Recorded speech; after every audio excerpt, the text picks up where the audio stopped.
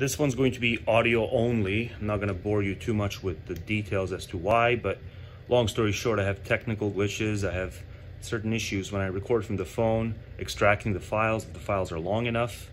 And this thing that I need to do might be very long, and so I'm not comfortable doing it from the phone, and I'm still not comfortable doing it from the camcorder, given the issues with the camcorder. You may recall from two videos ago. So I think it's a safe bet to just do it in audio form, this response I need to do. And it may be more apropos because I'm going to be responding to a lengthy comment, reading it out fully. And so audio is probably the best way to go for multiple reasons, but chief among them being I'm just stressful when I have either the phone or the camcorder until I solve those very, very boring technical glitches, the details of which I don't need to go into now at all. But yeah, it's going to be something different here. But before I get to that, the preamble actually has another purpose. There have been a couple of people who have come by and said that they would be actually much more eager to click and watch the videos if I just uploaded the specific chunks as solo videos. So you know how I list everything in the low bar. At this time, I talk about this. At that time, I talk about that. And so a couple of people have come by and said that, you should just upload these as solo videos. And then I got to thinking, I gave my usual response as to why I don't want to do that. It's the sort of thing I said in the video that I titled Thinking Out Loud. I talk about the aesthetic of just long, uninterrupted talk on the internet. Just guy turns on a camera and just rants for a very long time, that having a kind of aesthetic to it, but that's not even half the story. The rest of the story dawned on me fairly recently, and I think what may have got me to really think further is the first of those handful of commenters. When I'm bringing up stuff that I really do believe in a lot of cases, these last couple of videos, when I'm bringing up stuff that I view as being beneath contempt, but really just unavoidable for that long, bringing it up in a video just feels wrong if it's a standalone video that thing is brought up in. But it doesn't feel at all wrong if it's just one small chunk of an otherwise humongous video. And even if the humongously long video is just nothing but me bringing up one thing after another that I do sincerely hold in one of these beneath contempt sort of ways, or just not worth addressing, right? It's not even that it's the lowest common denominator. I've stopped using lowest common denominator. I use subterranean denominator now. So there's these subterranean issues and just pests that, again, the algorithm won't stop reminding me of their existence. And so I'm just tempted to rant about them in videos, but I don't do it as solo videos, and I never would do any of it as solo, short, compact videos, because the actual aesthetic that is lost for that is not like crazy guy ranting for hours on end. It's not that.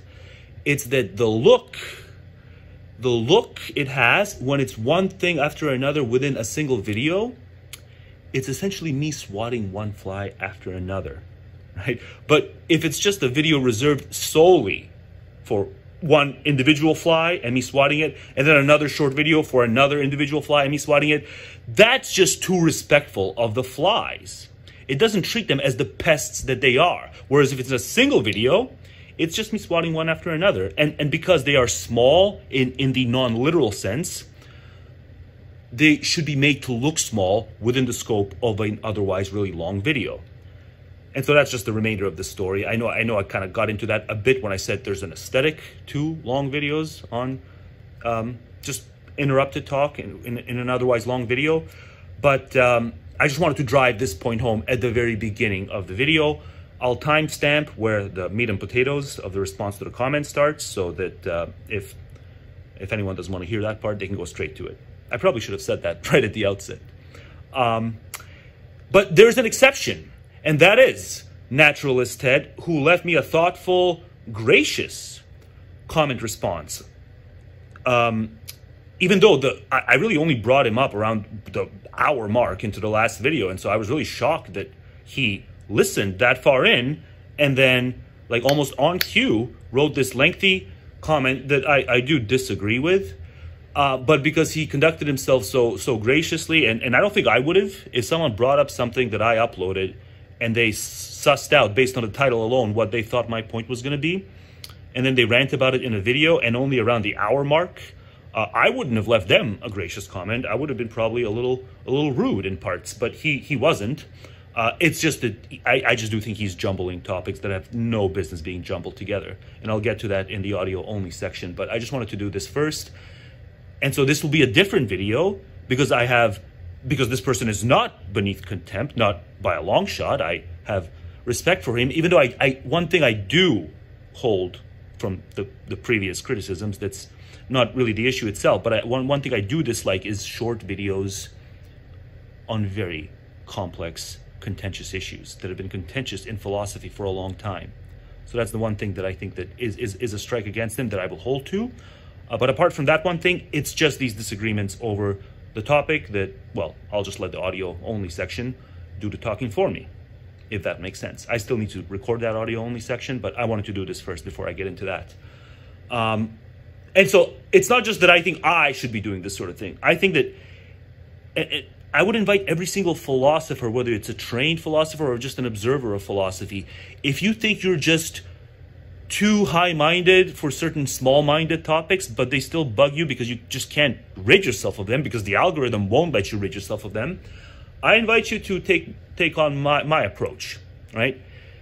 Make it small, rightly small as it is, but just treating it as one fly after another that you're swatting away by bringing up the issue and debunking it or rebuking it within an otherwise really long video. I think that's the full story, my whole aesthetic story. That's the full story of the aesthetic. That's putting a bow on it. On with the audio. Okay, finally, I'm going to do the audio only section. I'm delayed. I recorded that intro, I think, almost a week ago now.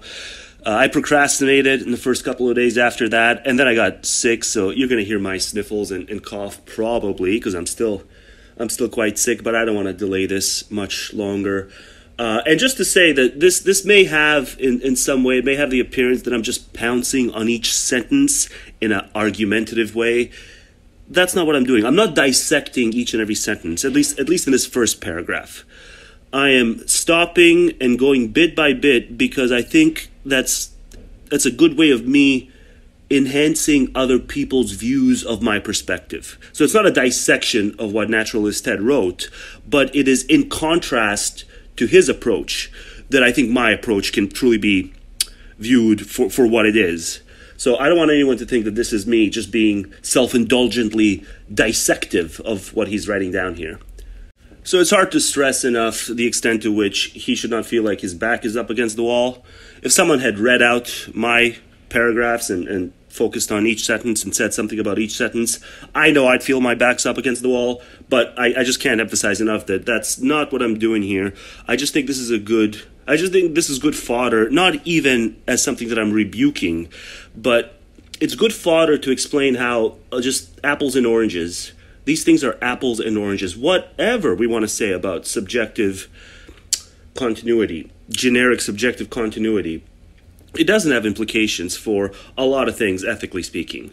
And if it does, then it is peculiar that nothing in this comment references personhood. And what I talked about in the last video, personhood bound suffering, and how that is an object of moral focus. Not just suffering. I mean, suffering in and of itself, if it's just some sort of AI simulation, I'm not saying that we shouldn't be worried about it just because it's not accompanied by a person. Really, the point I'm driving toward here is a kind of pluralism about what is an intrinsic bearer of value and disvalue. We have to get pluralistic about that, or we're just going to end up in one or another type of cul-de-sac where we have to say that AI simulations of conscious experience, which are just hellish, but not tethered to any individual person, they're not intrinsically disvaluable. Or we're going to run into a problem with a reverse repugnant conclusion type of thing. And, well, that should be self-explanatory, but I'll get into that as I read out his comment here. But, yeah, just to stress again, this is not some sort of interrogation of his views.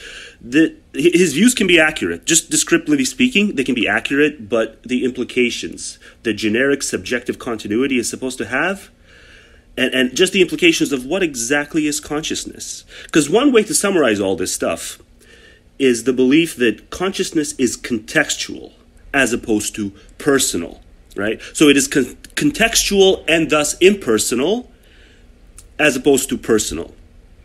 And tethered to the person, right? And I'm saying whatever we want to believe about that has no implications for the aggregative aspects of ethics. So I'm just gonna start reading his comment here. And again, if you hear me sniffling or coughing or stuff like that, I'll try to get that out. But I don't know if I feel like doing much editing, so I'll probably leave those in.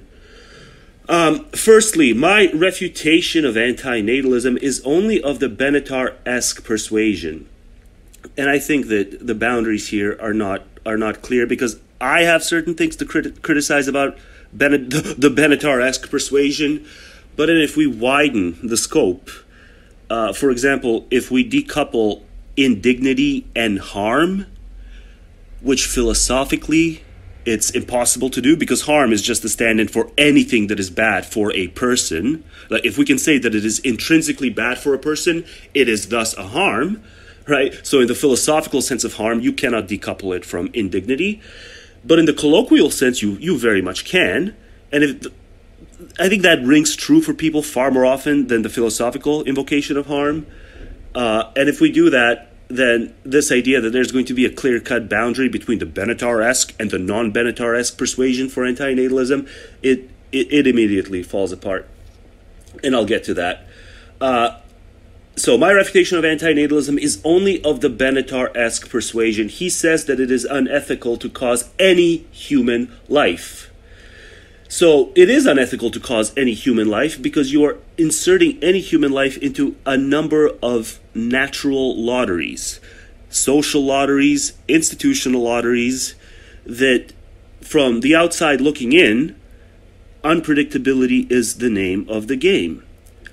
And just because you're doing well, just because you think you have prospects that are good and that are afloat, the prospects for your child seem to you like they are afloat, it is only because you're not paying attention to the number of lotteries you are invoking that person into.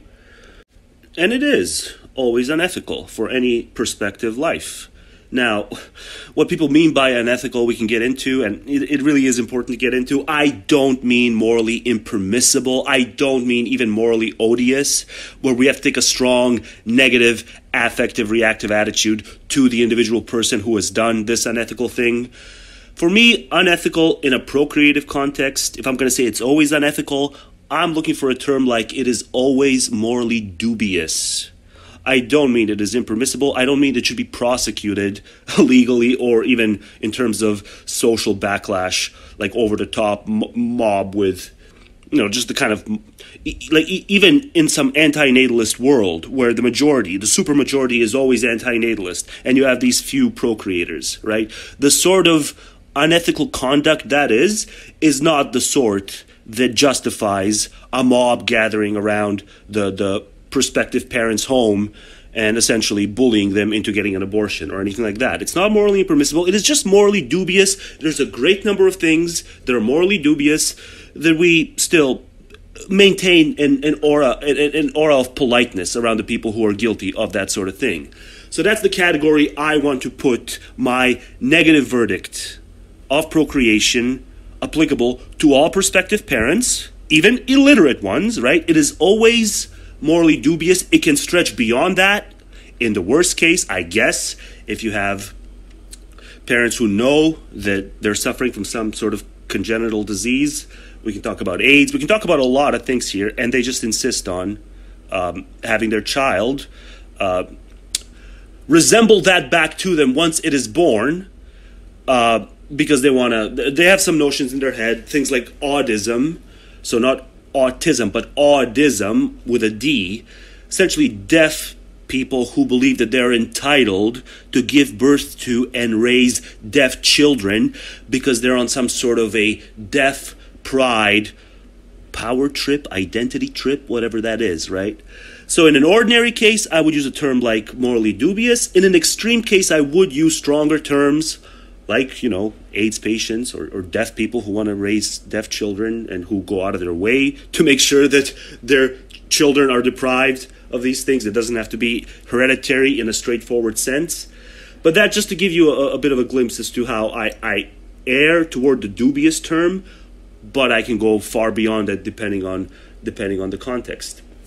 So yes, but to bottom line it, it is unethical to think that you are justified in causing any human life because of the number of natural lotteries, social lotteries, institutional lotteries that you're going to be injecting that person into. So let's move on. So that's what everything I say in my anti-natalism videos hinges on. If he only said, quote, we should not have kids in bad situations, etc., then I'd agree with him. So bad situations, this is where my invocation of indignity is going to come back in, and just decoupling it from harm for these expository purposes. Philosophically, you can't decouple it from harm, and indignity just is a harm in the way philosophers use it. But if we use harm colloquially, it really does have to reduce to an ouch. So yes, it is certainly true that in certain situations you can be certain enough where concerns over ouchies or many other kinds of things, I would be willing to give something of a pass to prospective parents who think that the odds are sufficiently low. Where I absolutely cannot give any prospective couple a pass is on these questions of the child you bring into existence will suffer unavoidable, irreversible indignities that are just baked into the human condition. They're baked into all kinds of organismic conditions. We can talk about humans, but we can talk about other kinds of organisms. We can talk about post-humans, where this may be averted in some way. But right now, that's still very much sci-fi. And what needs to be kept in mind is the extent to which the game is rigged from a psychological assessment standpoint. And it's one of these things where I don't see anyone hitting the sweet spot. People who emphasize the differences between the ancestral environment and the modern environment that we live in. I do see people making too much hay of evolutionary forces, Darwinian forces, and they want those things, of course, being very much ignoble. They want those things to entirely swamp this conversation, or nearly entirely, right? And I don't. I think the fact that we don't exist in that kind of context anymore, I think that matters. But the problem is that I don't think the ancestral environment, having hardwired us the way it did, I don't think that's as irrelevant as a person who wants to entirely dismiss it is. So I've found myself existing in this weird intermediary space that I don't think I've seen anyone else exist in, where I want to put a lot of emphasis on the fact that the game is rigged from a psychological assessment standpoint because of what hardwired us and because of the way we existed for much of our evolutionary lineage. But I also don't want to say that that's the whole story. And when you truly reflect on why our biases, cognitive biases, and other various distortions and blind spots, why they are what they are, when you truly reflect on the fact that we cannot get past what we evolved from, that you will see just how much you're jumping the gun by focusing on pains only, because you didn't flat out say here that it's purely about suffering, but I think you heavily implied it. And you could say that's because Benatar heavily implies it, but in almost every single interview, so it's not that just you have to read his books to see where he stands on this, but in almost every single debate and interview, Benatar stresses that it doesn't matter what criterion of the good or the bad for lives, it doesn't matter what criterion you go with. He says that his asymmetry works according to every single theory. You can go with hedonic theories, you can go with non-hedonic theories, like desire satisfaction theories, and even these quirky objective list theories. He says his asymmetry and his caution, procreative caution, still packs every bit as much punch. So we can get around suffering. This is here you're talking about how all lives are not bad because all lives, certain prospective parents, have reason enough to think that they can give their child a good enough life that is devoid of enough suffering. And that is really a red herring. That is really a red herring the moment you recognize that Benatar does not simply concern himself with suffering. Unfortunately, I don't see him talking about indignities the way I'm going to be doing here. But he may talk about frustrated desires. He may talk about aversions, but not specifically indignities. And really, the reason I would say procreation is always morally dubious is because indignities are an unavoidable part, not just of life, but of daily life. And the way we get tricked around that is just what we are hardwired to cope around. Because if there's just certain things about the human condition that cannot be augmented right now, we're going to tell ourselves stories that those things aren't really wrong. So we can talk about ourselves as, creatures that produce excrement and urine, and we can go even as far as flatulence. These are really crass things, but see, just the fact that a lot of people, when you bring these things up, the fact that a lot of people think that the person who brings them up immediately disqualifies themselves, that itself shows me the distortions and the blind spots, owing to the fact that for so long we have coped our way out of the fact that every time we do these things, every time we do the bathroom business, we suffer serious indignities. And these are things we do on a daily basis. If you talk about urination, it's things we do multiple times on a daily basis, the average person. We talk about defecation. On average, it's once a day. So this is not things that are few and far between, and I do think we can talk about them just in a sober manner.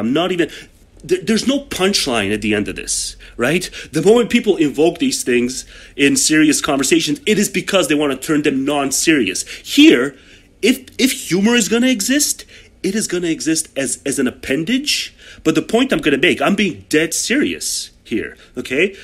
I'm willing to go as far as flatulence, but really the big out of the three is the fact that we are defecators and we are excrement producers, and every single prospective parent knows that the child they're going to bring into the world is going to be one such defecator. And so if you just think that it's wrong to think that every time we do these things we suffer indignities, I just invite you to imagine someone setting up this clandestine surveillance system in someone's bathroom, and that person who thought they had privacy and who coped their way out of thinking that what they do every time they take a dump is bad for them in any way, is bad for their dignity in any single way, because that's just as organisms who evolved to have a lot of these blind spots, especially when there are bad things in our lives that we cannot change. It is the only thing that kept us going, is the ability to elbow out those negative things. But again, if we actually see ourselves from a third person standpoint the way we might when there's a surveillance system set up in our bathroom, but let's just not talk about us because that may be a little too on the nose, but let's just suppose there's a guy named Joe, and he never really gave this much thought, but it was on the back burner, but he never let it come to the surface. It just kind of festered until one day, let's say he had this lifelong confidant who set up an elaborate surveillance system in his home and actually didn't just play the actual footage of him taking a dump and wiping his own ass to himself. Let's suppose he played it on some platform that was going to be viewed, where a lot of people were going to be watching it. Let's say the Super Bowl halftime show. I'm kind of hesitating using the Super Bowl halftime show as my go-to example for things that are viewed by a lot of people, because I've gone to that well a lot of times in the past. But I'm just doing this on the fly, and I can't think of anything else, so I'll just use the Super Bowl halftime show. So Joe took this dump. His BFF, or whoever it might be, set up this clandestine surveillance system in his bathroom, and just day after day exported footage of him wiping his own ass and taking a dump and kind of maybe even just looking at the turd on the toilet paper to really just see whether he needs to keep wiping. But I don't think any of us realize just how undignified these processes are, because we would never in our right minds be insane enough to subject ourselves to a third-person perspective of what we look like when we're doing these things, right? It would have an entirely different... Like, Joe, if he saw himself at the Super Bowl halftime show taking a dump where the rest of the world sees it as well, Joe will never take a dump in the exact same way again, because these copes about it's not really that bad, they only work because you're not embarrassed. And the only reason you're not embarrassed is because no one else is watching you. This is why privacy is so important in human life. Privacy is as important in human life as it is for all human lives, precisely because there's certain things that we trick ourselves into believing are not embarrassing or awkward or humiliating because no one else is watching. But that doesn't make sense. Whether or not there's been a blow struck against your dignity cannot hinge on whether or not the thing you are involved in is seen by other social agents. This is just the ancestral environment we grew up in, tricking us, hardwiring our brains in such a way as to think that embarrassment hinges on the perception of others. It absolutely does not. One example that I'm going to use, it's kind of anecdotal example, is some years ago, I let one rip in the elevator because it was 4 a.m. and I was sure no one was going to be in the lobby at the time I got off. So I got in the elevator, I was heading down, I let one rip as soon as the door closed because it was the smack in the middle of the morning. And I didn't feel an ounce of embarrassment. Sure enough, the door opens in the lobby, and there's a group. At 4 a.m., there's a group of people, and kind of fancy-schmancy looking people. I think there were some sort of VIPs heading back from a night out or something. And they walked right into the elevator, and I was cringing at myself the whole way through in the next several minutes. I truly let one rip. I smelled it. I thought nobody would be on the other side. I'm going to cough, excuse me. Sorry, I shouldn't be doing these when I'm sick, but I waited several days and I just can't get over my sickness. And it got me to thinking, it's like, whether or not I did something that should cause me to feel that I need to cringe at myself, I need to feel any degree of humiliation or awkwardness or embarrassment, that fact cannot hinge on the fact that other social agents sniffed what I ripped out seconds prior. Right? If I had reason to feel embarrassed and undignified, that reason exists whether or not there are people in the lobby on the opposite side of the elevator's door. And so yes, from that standpoint, when you truly let yourself think to this extent, you will see that all lives, from the standpoint of indignity, all lives see a sufficiently high amount of indignity, irrespective of whether or not they see a sufficiently high degree of suffering. And I guess the colloquial sense of harm. And so from that standpoint, it is absolutely true that procreation is always morally dubious. The closest we can get to saying it's not even dubious is when we're talking about these cases of coerced procreation or just families coercing on I guess emotional blackmail level their 14 and 15-year-olds to go ahead and get hitched and have a kid not too long after. Essentially illiterate people who can't fend for themselves at all and who have no alternative means of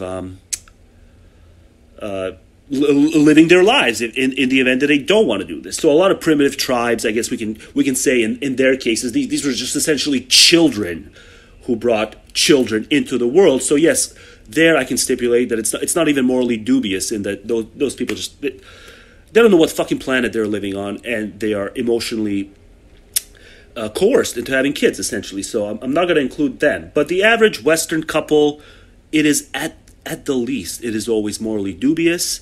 And if people allowed themselves to think systematically about what is a dignity and an indignity, and truly what is ignobility, it does apply to all lives. But you and I agree that from the standpoint of suffering, it can't be quite as wide-reaching. But that's the thing. I don't think it's fair that you implicate Benatar on this, because it's not really that clear whether suffering alone is the reason Benatar is being as sweeping as he is in his books and interviews. He might, though he doesn't use the word dignity and he doesn't discuss it the way I'm discussing it now. I think some of his pull has to do with these things as well, not just suffering per se. So the Benatar persuasion, I think at some point does dovetail into my persuasion. It's just, I think he's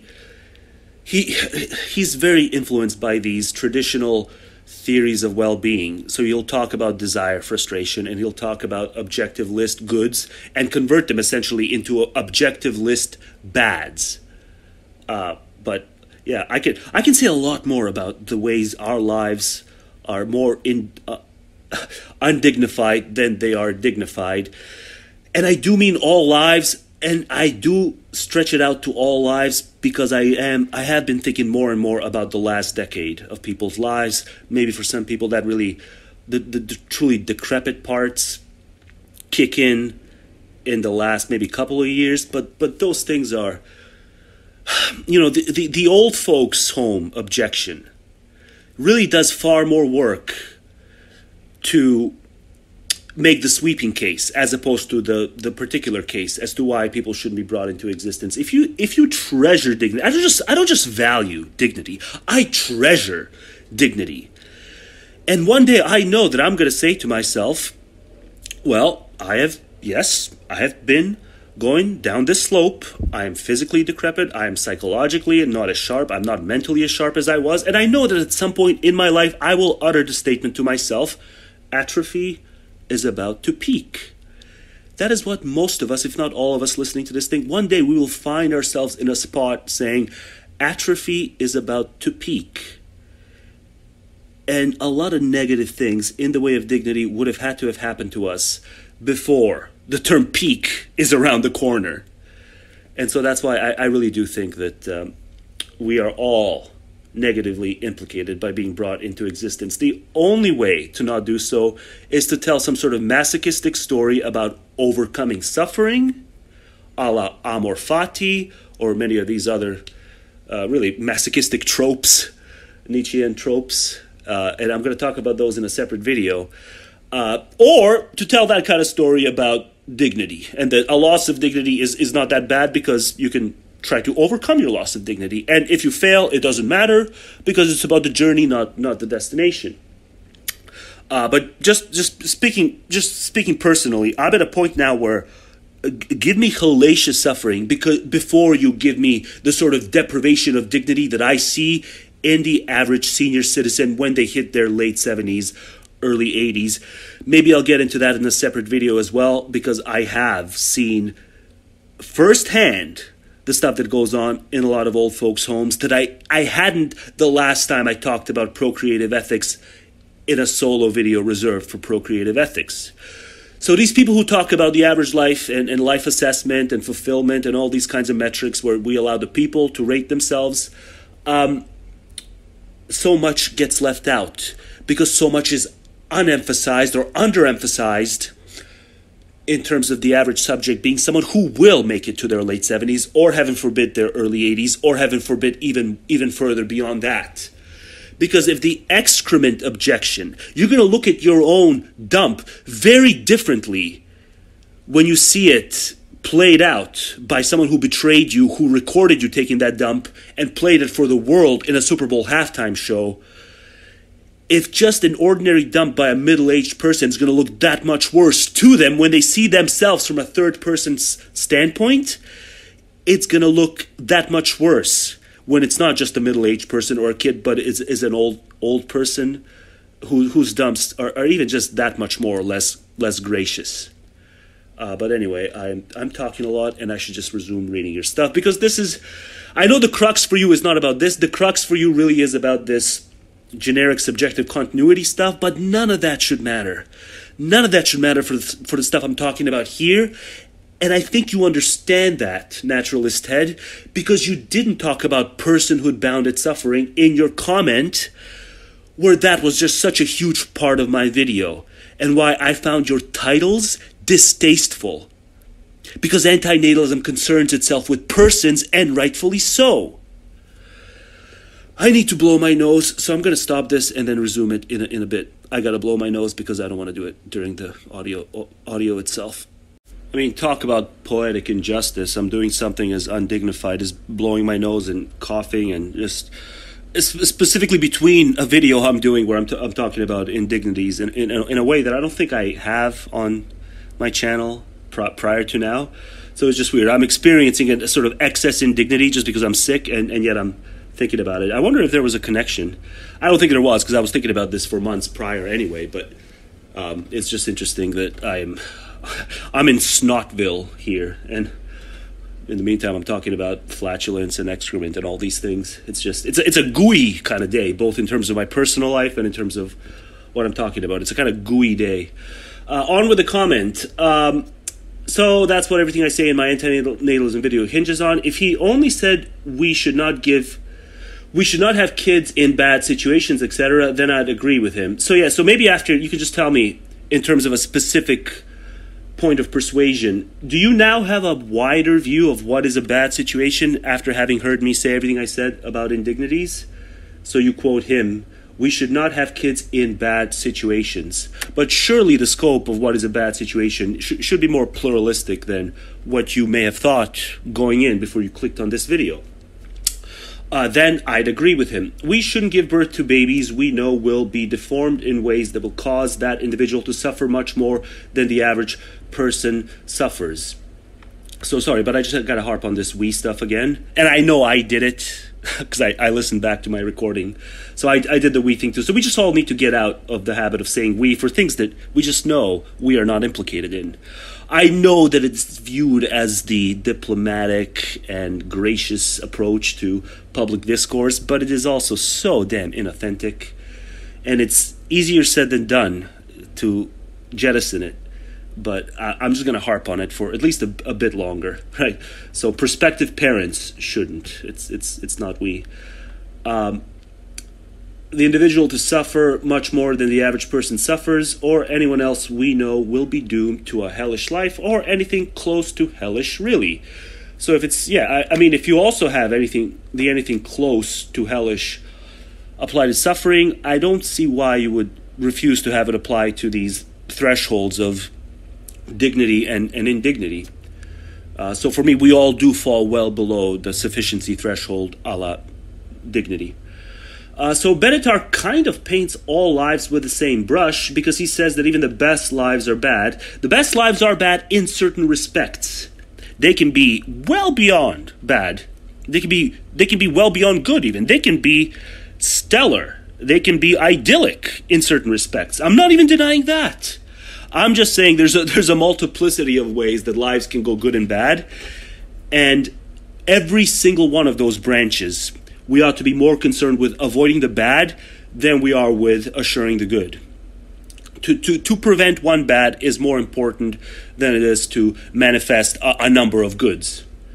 So it doesn't just go for different types of pursuits. See, when people hear me say that, they immediately convert it to specific types of pursuits an individual might wish to embark on. No, here I'm just talking about in terms of a criterion, not in terms of what type of lifestyle you want to live. It's much deeper than that.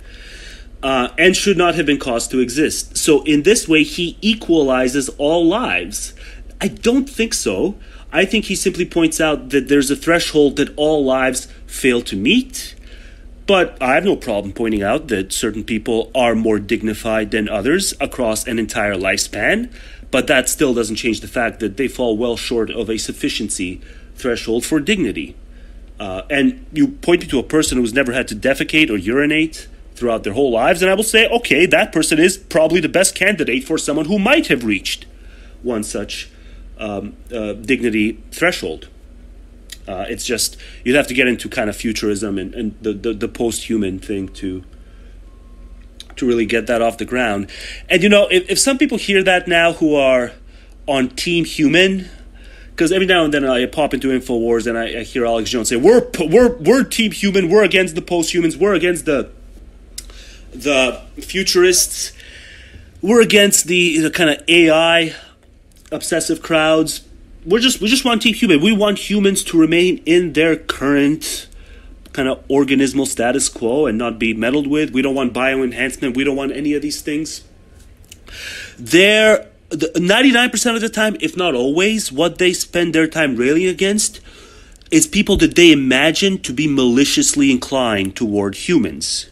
Right? So I'm not maliciously inclined toward humans, even though I'd call myself a misanthrope. I have zero ill will simply because I'm willing to point out that there are these ignobilities that are unavoidable, doesn't mean that therefore I want to see harm come to anyone who is afflicted by these sorts of things.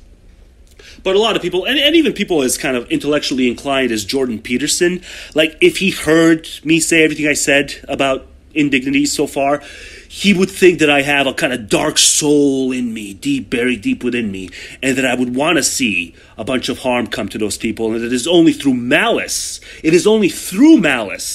that I can even come to think about these things in the way I think about them. And I just think it's just another kind of apples and oranges story.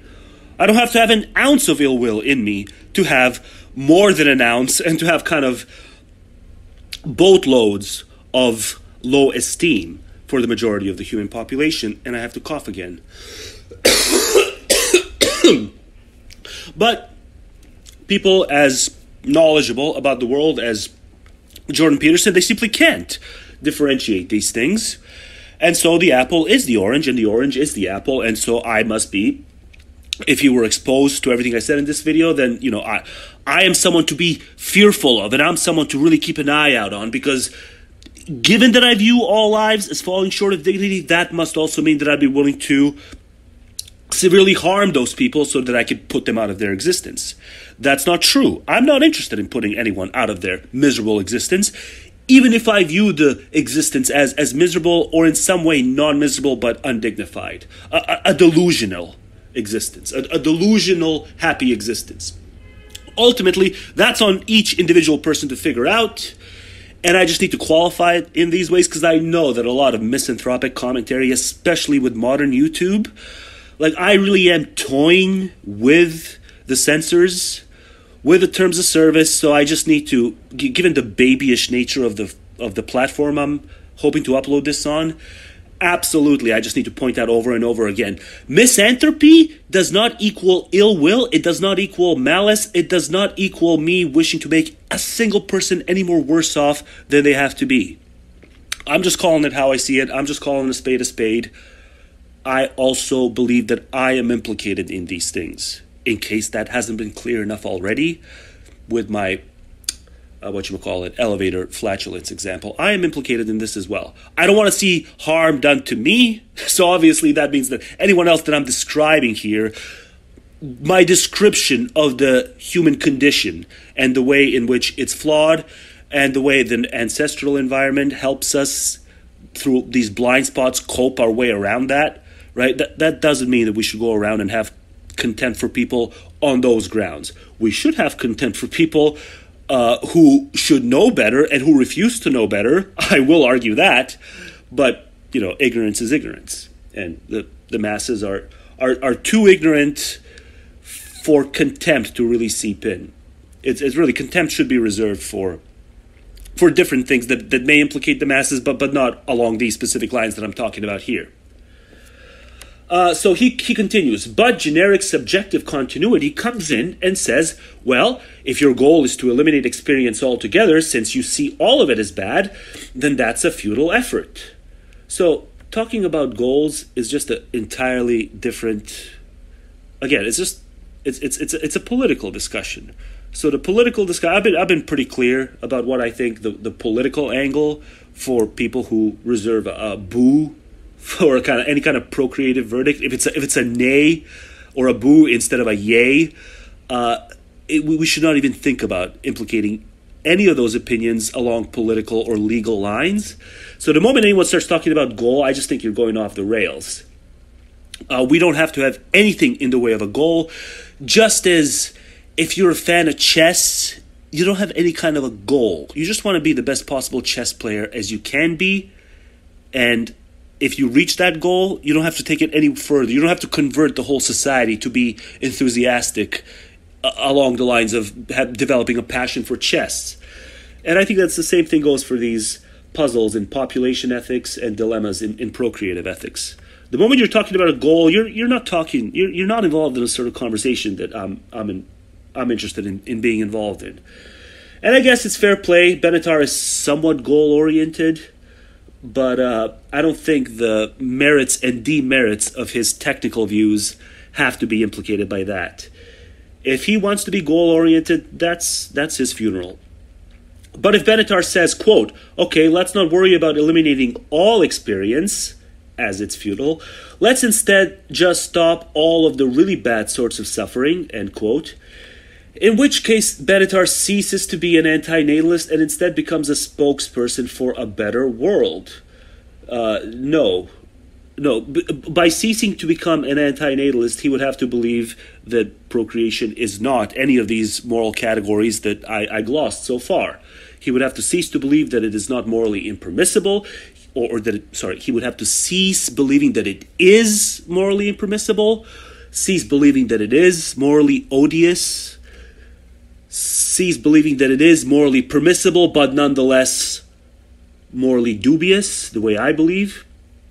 And I don't think he would have to cease any of those things, and instead become a spokesperson for a better world. So again, it's a walking and chewing gum at the same time sort of deal. He can do it both while being an anti-natalist or without being an anti-natalist. And in his case, I don't know. I don't know what kind of verdict he would land on. But this is absolutely something someone can do at the same time. I would advise not doing it because the world's not ready. And the world's far from being ready. The world cannot, the Volk cannot hold these two positions at the same time. That you don't mean them harm, but you are misanthropic. Or you don't mean them harm, but you do believe that they got no business birthing people. And that's just another, just the process of birthing, that's another one of these just indignity things that, if you actually just placenta and the umbilical cord, these are all just very creepy things that you can only see beauty in it. You can only see beauty in it by way of the natural environment, in the sense that no other story is allowed. No other story is allowed than the placenta is cool story. But I just don't think that passes muster. It's clearly gross. The process of birthing, the whole frickin', especially from the second trimester onwards, it's just a lot of ignoble and indignant stuff. Once you get a firm grasp on generic subjective continuity, you'll see why I take issue with his specific brand of antinatalism. But do you take issue with what I said about we can care about suffering as this massive blob when it comes in the form of AI simulations, if that ever comes to pass? Hopefully it never will. Yes. But then, as good, honest-to-God pluralists, we can also see that at the aggregative level, we want to avoid things like the reverse repugnant conclusion. We want to avoid a great number of these nasty puzzles in population ethics that a lot of people want to say that aren't nasty because they want to be totalists, right? So I guess that's one thing. Does your generic subjective continuity, does it flatter totalism as an aggregative formula in population ethics? Consciousness being more fluid than personal, ergo more fluid than rigid, then it means that, kind of, to put a quote on it, does that mean we are all totalists now? See, I don't want to say we are all totalists now, and if you do want to say that, then I guess that's our dispute. Our dispute is not a descriptive accounting of the nature of consciousness. It need not be that. But let's just move on here. But to understand generic subjective continuity, you're going to have to read Clarke's essay, Done. Maybe I haven't read it recently, but I've read it multiple times. You're going to have to read Clarke's essay or listen to Sam Harris's podcast, The Paradox of Death, on it. Done. And again, not recently, but relatively recently. Someone actually posted the crux of that episode here on YouTube. Just type in generic subjective continuity and you'll find it. Tom Clarke also did a talk on it called Transforming Consciousness. I have several videos, probably too many, on it too. I've seen over half of your videos. I haven't seen the recent few ones because you really have been on a, almost you're trying to be on a collision course with Benatar.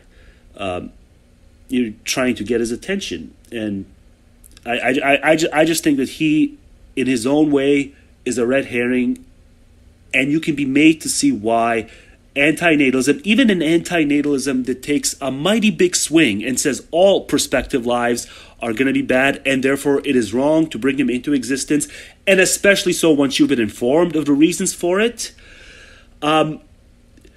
it can be as sweeping as Benatar presents it, and we can have the discussion of that without even talking about Benatar at all.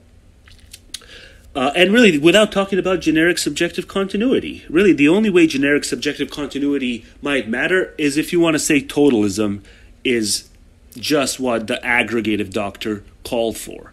And I don't think it is. I think aggregation is more, we need to be particularists about it.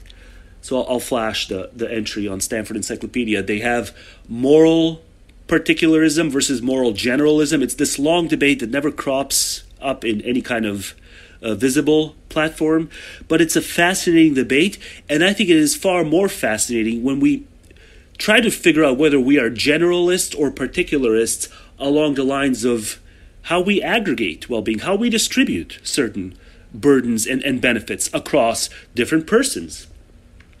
And I lean toward particularism. I think that when you try to identify first principles and follow them no matter where they lead, and there's no amount of bullet biting you're willing to do, those things can be ghastly. You can have very few individuals incur a major penalty so as to bring a lot in the way of much milder benefits to a sufficiently higher number of, a greater cluster of individuals, all of whom receive proportionally smaller benefits. So the costs can be ghastly on a very few number of people or just one in the name of distributing the benefits to just sufficiently higher population. And I've talked about these things before, and that's really the only place where I think these disputes we might have about the implications of generic subjective continuity and this idea that consciousness is more contextual than it is personal. Consciousness may very well be that, but it doesn't mean that personhood should be treated the way eliminative materialists treat colors, as just these frequencies that are elusive. Personhood is not elusive, even though consciousness may be generically, generically continuous. It doesn't have these personhood relevant start lines and end lines. That's fine. It may very well not. But personhood is still a robust concept. And just as in the kind of nominalist Platonist debate, there's this long-standing nominalist and Platonist debate. And if you want to be a nominalist about numbers, integers, fractions, or just these logical properties, right, to say that they don't exist, if you want to be that, and if you want to say the Platonists are wrong, because the Platonists posit this otherworldly realm, this non-spatio-temporal realm, where mathematical objects exist, where logical properties exist, right? You can see how a dispute that is a metaphysically substantive dispute, nominalist Platonist dispute, they can have massive differences there, but it really shouldn't be presented as having implications for procreative ethics. Even the most sweeping verdicts in procreative ethics, like the sorts Benatar's going around proffering and trying to spread. And so I just think that the exact same thing holds for consciousness, and whether it is bounded along the lines of personhood or it's not bounded along the lines of personhood, it just doesn't matter. Personhood is something that we should talk about as having major implications for how we treat each other as ethical people. We first and foremost see each other as persons. This doesn't mean we see each other as selves. See? So selfhood, yes, by all means, generic subjective continuity can attack selfhood. Because selfhood wants to say, we are selves, and we are metaphysical unities, not just qua persons, but qua selves, and selves act upon the world. See, I don't believe that selves act upon the world. I don't believe anything can act upon the world. I'm happy to call ourselves agents, but I still understand that we are embedded in the world. So as persons, it makes sense. It is coherent to say persons exist as these metaphysical unities, but they are always and everywhere embedded in the world. Selves No, selves act upon the world, and that's where you should have your ire directed towards. These people who really do believe that selves are, the kind of self-ownership things. The only way you can believe in self-ownership is if you believe that you act upon the world as an agent. I believe each and every one of us is embedded in the world, and that's compatible with personhood. And personhood has these important implications for how we aggregate and even how we construe interests on the first order level. I'm going to blow my nose and maybe say a bit more. And I'm back. Some people get it after reading the essay, while others have to take in a lot more content. Yeah, don't do this get it stuff as a way of saying if anyone objects. It's pretty much heavily implied that if anyone objects, not even to the thing itself, but to its implications, you believe these things have implications to it. So if the objection comes in that way, well, we don't get it. To get it is to essentially nod along with you. Maybe that's not the impression you want to give off, but that is how it's coming across with just some of the ways you talk about this casually. Some people get it after reading the essay, while others have to take in a lot more content. I mean, I get it. It's not really that... I'm not going to say it should be uncontroversial, because just as a philosophical subject, it immediately should be controversial, because anything that is non-empirical, I file in the... I'm open to it being a controversy. Right? But let's say, even if I believe that it was so goddamn obvious that these views on death and generic subjective continuity could be talked about in these ways, where I just say you either agree with me and get it, or you don't agree with me and you don't get it, I still wouldn't extend that to the implications of those views, especially implications on things like procreative ethics and how do we construe of interests. Right? So the first thing you need to do is tell me whether you believe that interests are personhood bounded, or whether they're just straightforwardly fluid. Whether consciousness is can be spoken about as this superorganism because of your views on consciousness. I don't think that's the implication. And so I thought I was clear in the first round, when I spoke about your stuff about an hour into my last video. I thought I was clear that was the decisive question you had to answer, and you wrote a lot here, and you didn't answer it. Sorry about the siren. I'm not recording this at the best possible time. It's very busy outside. Just a warning, I'm a slow talker. No, you're okay. And I do not think I'm genius or anything like that. I don't think I'm a genius either, but... yeah, I'm going to be confident about certain topics that I spent a lot of time thinking about. So I don't want to give off the vibe that I think I'm a genius. I guess you pointed out that you're not, because maybe I give a vibe that I'm expecting too much. I'm not expecting too much of anyone. I'm expecting to be understood, I guess. So maybe that's too much. But I don't think I'm a genius. I just know I have a humongous appetite for these topics. And so maybe I can... maybe I put people into defensive and make them feel like they have to qualify, that they don't think they're geniuses. So if that's my tone, sorry, but you don't have to point stuff like that out.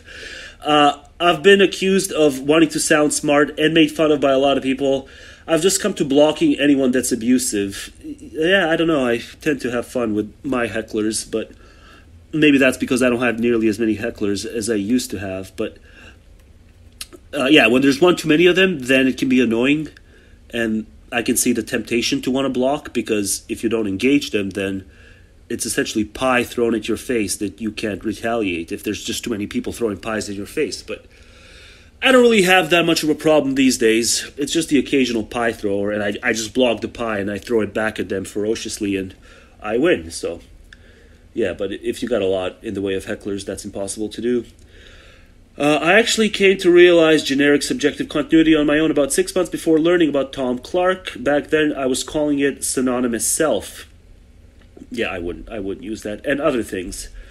I realized that a few weeks after my brother died. I'm not sure why I'm so obsessed with it. Most other things just don't seem all that interesting to me since I've come to understand generic subjective continuity. Yeah, see, so I think it's so clear that you do think these things can be imported into other topics in a way that I just can't. But GSC has definitely caused me to see very good reason to endorse kindness. Yeah, I have to say I'm the opposite way. I'm ethical in a way most people are not, because I am attuned to high stakes situations. Right? So if there's something high stakes, then I'm going to think of myself primarily as a moral agent. So like if I'm in the presence of someone who is in dire straits, which I guess in a way I'm always in the presence of someone like that, because money can be transferred digitally. So this is now, I'm taking this toward a effective altruism direction, which it's the next video I'm going to be going off on William McCaskill because of the way he thinks he can talk about generations and the future will look at us badly. And I have so many things to say about that. But yeah, if I construe myself primarily as a moral agent, it is when someone is extremely badly off and I'm in a position to help them. But short of that, if I'm in the presence of just people who are about as well off as I am in these comfy Western settings, most of us are comfy.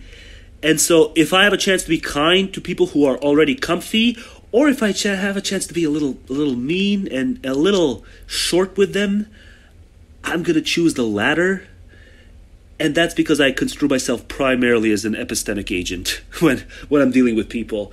I just love to ruffle their feathers, and I love to make them squirm, because I do see a lot of deception that they practice just casually, because we're born and raised to value certain kinds of pursuits that only work by way of deception.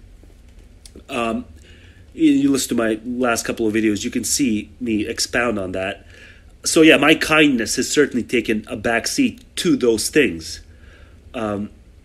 Just the fact that I'm contractually obligated to be around people who I would not want to be around had I not needed to work, that has really put me over the limit and has made me leave behind kindness, even politeness, a lot of these sorts of things where they're not high stakes.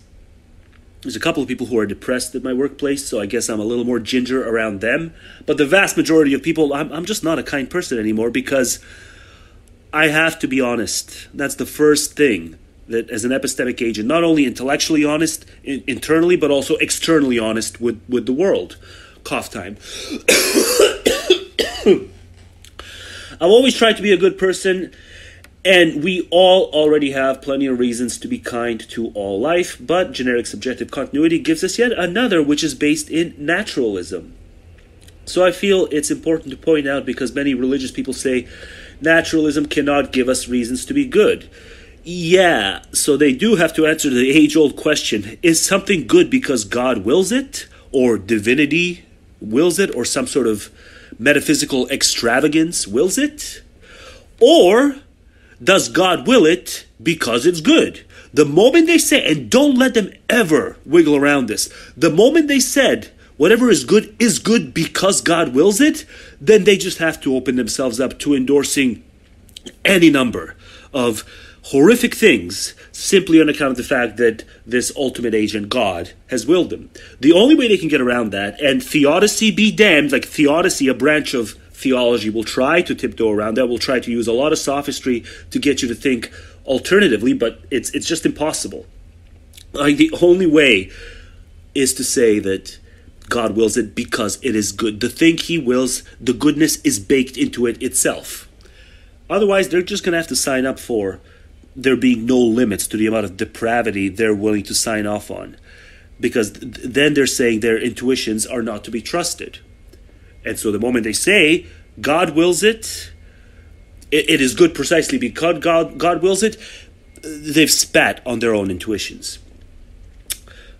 So yes, even if it's true that we need metaphysical extravagance in some sort of as a connection to recognize the good, that good simply has to be baked into itself. It cannot be made good by way of God's will or an angel's will or whatever the fancy metaphysical object is, and having its will do the work that makes it good. It has to be the external subject's or agent's will has to be completely irrelevant when it comes to the thing itself and why it is good. Will cannot make it good. It is good on its own. I touch on this in a few of my videos. I think it gives us reason to do the exact opposite of hurting people, as you implied. just because there's going to be an endless amount of conscious experience. So yeah, I really don't know what you're going to come back with on this. Consciousness is generic and fluid. This casts aspersions on personhood. At least I read you saying that. I may be reading a bit too much into it. But nonetheless, we shouldn't be fazed by the prospect of the intrinsic bearers of suffering being potentially infinite.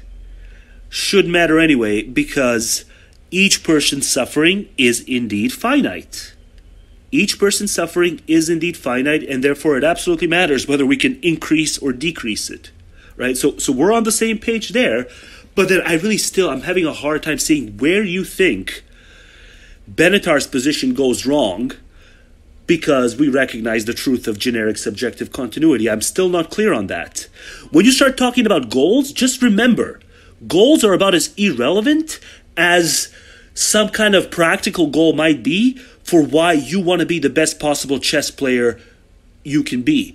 You might want to be the best possible chess player because you want to impress people.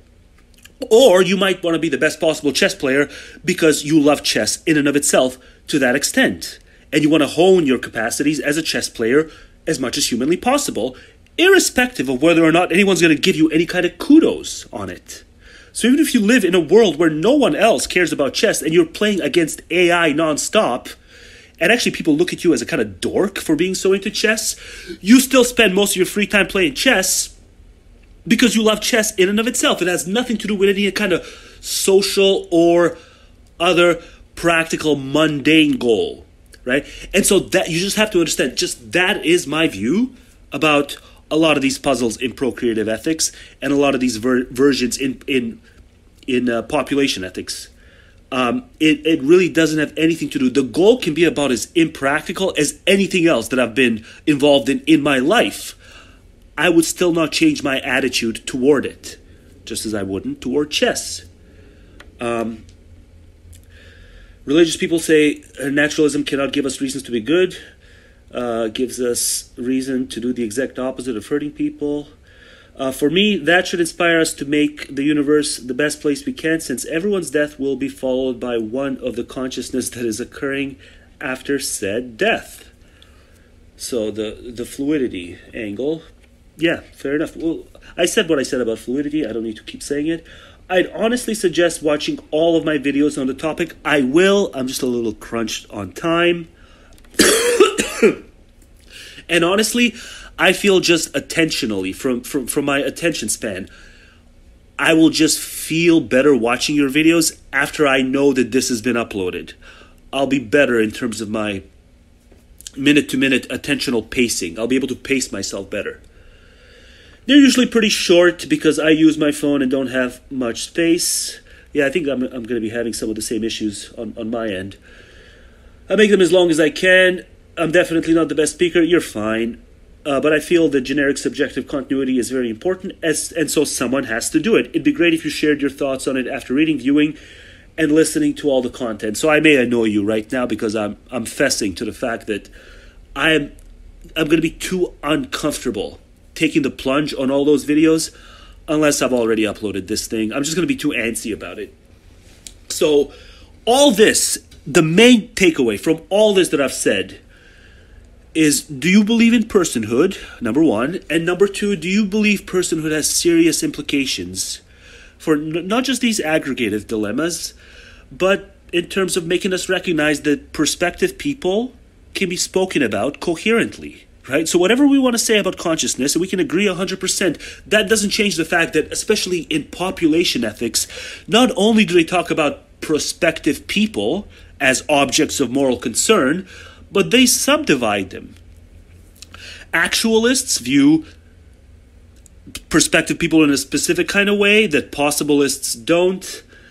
And then we have, I can't even do justice on the subtle distinctions, but I'll just... The jargon is, there are comparativists, there are variabilists, there are necessitarians. There's just all these different names. Some of these terms, some of these isms borrow from different isms in the philosophy of time. I guess the main ones being the presentists and the eternalists.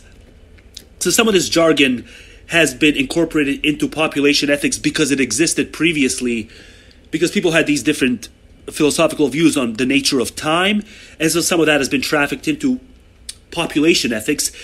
And what they all do have in common is that they believe that possible prospective persons exist. And the widest range is these merely possible people that individuals like Toby Ord and William McCaskill say that we ought to be concerned about them, just as merely possible people. I go narrower than that. I'm saying the only way a prospective person can matter is if there is something more than a merely possible person. But I'm going to reserve that for the next video, because I've just had Will McCaskill on my shit list for the longest possible time. Just his idea of collective judgment. He's kind of bringing collective judgment back. And he has a kind of temporal categorization of it when he talks about how will future generations remember us. So he's still doing we and us along the lines of ethical blame and praise. And I'm just going to go off on him in my next video on that, because it's every bit as inane as thinking along the lines of we and us, the way some racial storyteller wants to spout it, the way some ethnic storyteller, or any of these other traditional collective categories of moral kudos and moral castigation. I don't see why we should be any more open to that when this kind of nice guy who uses the terms we, quite like William McCaskill does, to say future generations should look back on us in negative light the way we do now. But I'm like, I don't view previous generations in negative lights. Like, even in 19th century America before the Civil War, like, if you were a slaver or if you approved of slavery, then okay, as an individual who existed in that era, I disapprove of you. But I'm not just going to say that as a collective, the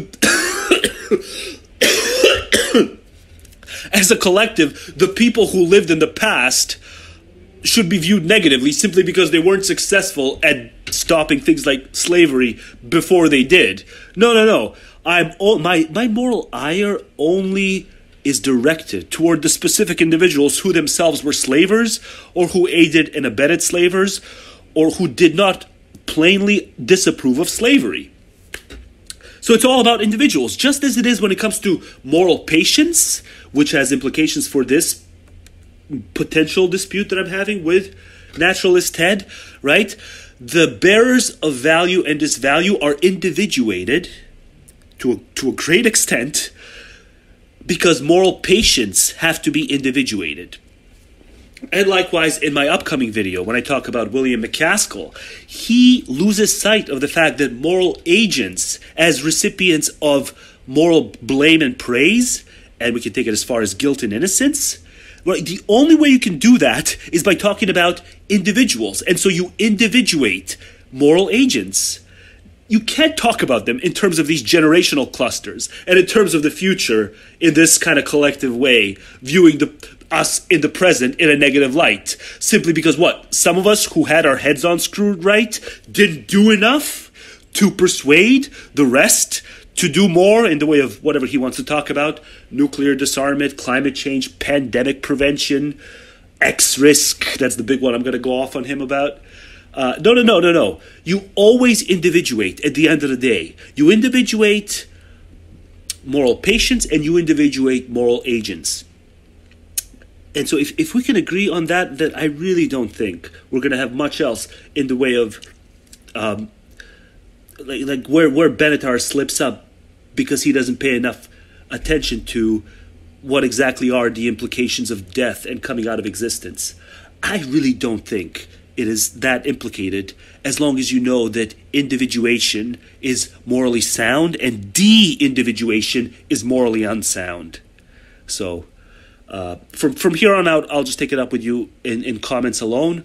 But this first response to your comment, I wanted to do it in a video alone because I'm feeling a bit under the weather and I just don't feel like typing. Sorry if my voice also sounded under the weather and if I was a bit too sniffly on this. The next time I do a video, I'll make sure that it's after my cold is done.